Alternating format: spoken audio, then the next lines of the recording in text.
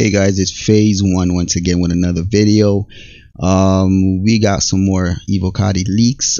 This time we're gonna actually sit down and discuss more about the 400i, and there's some information that just came out, some of the documentation in regards to the ship and what it is and what it's meant to be. Take everything in this video with a grain of salt. It might change, it might be completely off, so these are speculations, and so that's what I wanted to discuss with you guys today.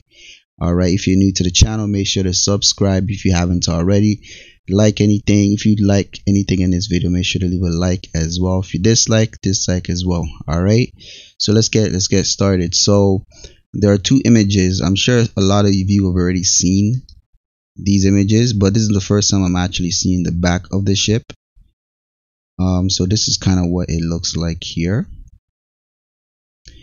Alright, so now some of the information that came out, which I wanted to discuss with you guys, is here. So let me just get right into it.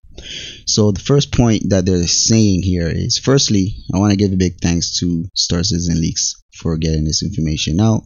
Once again, let's take this with a grain of salt. It might be off, it might be the truth, but I think it makes sense for what we're going to talk about here. Alright, so the 400i was built to compete with the Freelancer and the Cutlass as a multi-role vessel within Origin's refined design.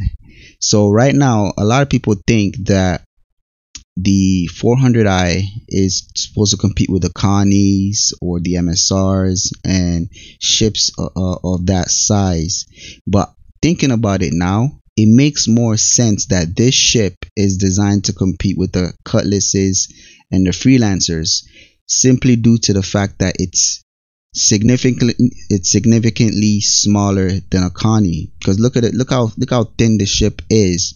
It's slimmer, it's a lot slimmer than a Connie, so there's no way they can fit a lot of the things that you would see in a Connie in terms of spacing, right? So it makes sense why it's thin, and it looks like there isn't that much space in the ship. So it makes sense in terms of the sizing of the ship that this is competing with the Cutlasses and the Freelancers. So the assumption would then be the 500i, which I'm sure they haven't spoken about, but I'm sure that it is, they are talking about it, will be the ship that will compete with the Connies and the MSRs. Alright, so which will obviously be bigger than this, right? So I think it makes sense that this ship is competing with the Freelancers and the Cutlasses. Alright, so the next thing that they said was the cockpit is the same old Origin style with 2 support seats and a central pilot, so similar to the 600i. Alright, 1 support station accesses the rear remote turret, so there's a remote turret. Alright, 2 engineering zones makes up the back, and 1 making up large components, and another making up the rest. Okay, the exterior entrances uses an airlock. Okay, so the next point that they're saying here is there is a captain's quarters and a crew's quarters. Okay, that's nice. Okay, for 2 additional members, so that's like 3. This is a 3-man ship. Okay, makes sense. That's interesting that there's a captain's quarters and a crew's quarters. It's cool to have it that way. It's especially for a 400i. It's nice that the captain has his own thing, as opposed to the MSR where everybody's sharing the same thing. So I like that. It makes it a little bit more unique.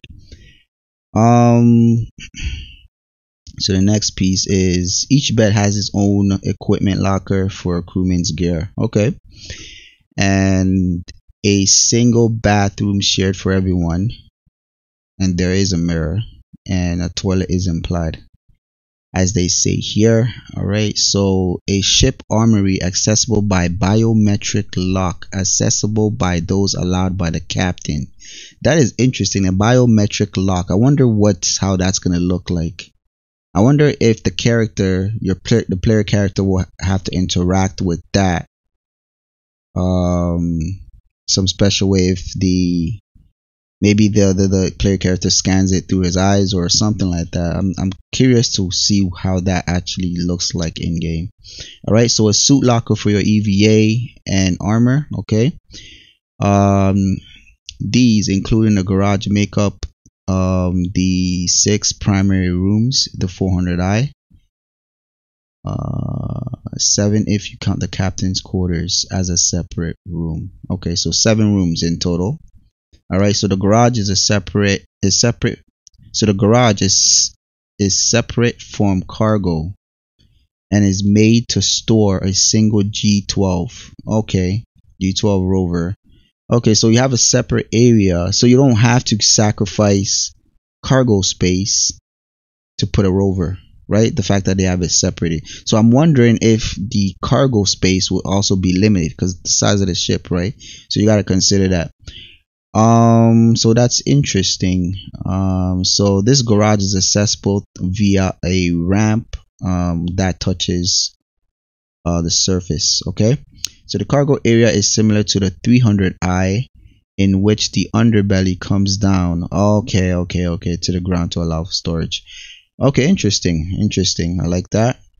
So then again, so Evocati is saying that there's no guarantee that there's no guarantee that this information is fully accurate, but this is what they found. Once again, all of this could change, but these are just speculations that they a document that they found, and they were able to leak that out. All right, so you guys let me know what you guys think about what we just spoke about. If you haven't already, subscribe. If you see anything in this video that you liked, leave a like as well. All right, I will see you on the next one.